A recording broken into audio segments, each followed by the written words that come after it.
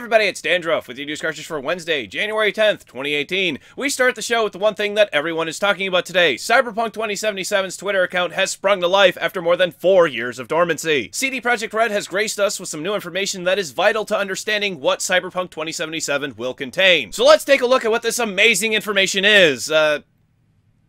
Beep. They tweeted beep.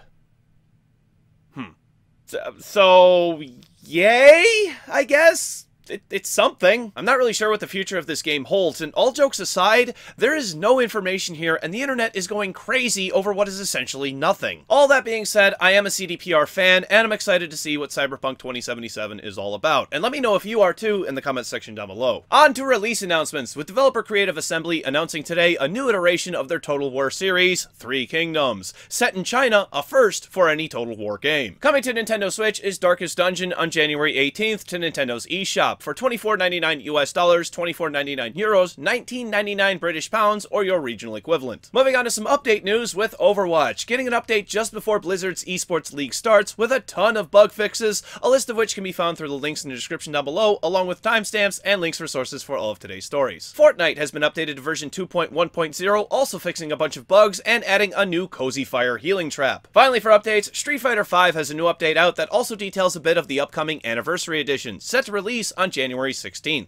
In other Capcom news, they've given some details as to why the PC version of Monster Hunter World has been delayed until fall of 2018. Saying, quote, "This is our first PC title and it's something we want to make sure we get right." Explaining things like matchmaking take longer to develop on PC because it's practically built in for consoles. And that they want to get console off the door so they can take their time and make it as good as possible. These reasonings do make sense to me, but it's a bit of a disappointment that I have to wait about 6 more months to play Monster Hunter on my preferred platform. But let's face it, I'm probably not going to play anything except WoW until then, so see you when you release Monster Hunter World! And finally, Niantic has announced today that as of February 28th, Pokemon Go will no longer work on iOS devices that do not support iOS 11, the current version of Apple's mobile operating system. This affects iPhone 5, 5C, and older versions, but will work on the 5S and SE. Niantic is claiming this is to help push Pokemon Go into the future with new capabilities for the application.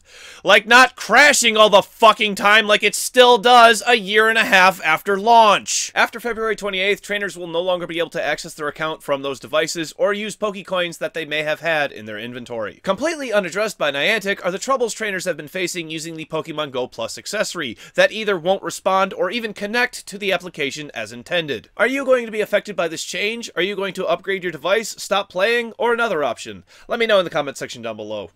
Are you playing any of these? It's tomorrow's game releases. For PC, Dusk, Paradise Lost, FPS Cosmic Horror Game, Dying, Reborn, Rusty Lake Paradise, Zone Driver, Nico Muse Potty Trouble, The Dummy Experiment, Till the Dawn, Waiting, The Disappearing of Gensokyo, Banyu Lintar Anjin, Little Storm, A Raven Monologue, and Heads Run. For PlayStation 4, Planet Base. For Nintendo Switch, The Escapist 2, Super Meat Boy, Of Mice and Sand, Revised, Morhun, Knights and Castles, Energy Invasion, ACA Neo Geo, Art of Fighting 2, Arcade Archives, Crazy Climber, Draw a Stickman, Epic 2, and Jolt Family Robot Racer.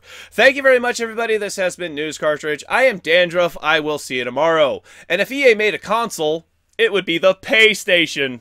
Thank you for watching the show, everybody. Please hit the like button if you liked my show. Please hit the dislike button if you did not like the show, but also leave a comment down below about why you didn't like it. Don't forget to check out that merch store, which I finally have set up, and click over here to watch the end card or the bonus cartridge for today. Click down here to watch yesterday's episode, and click over here to subscribe. Thank you. I'll see you tomorrow.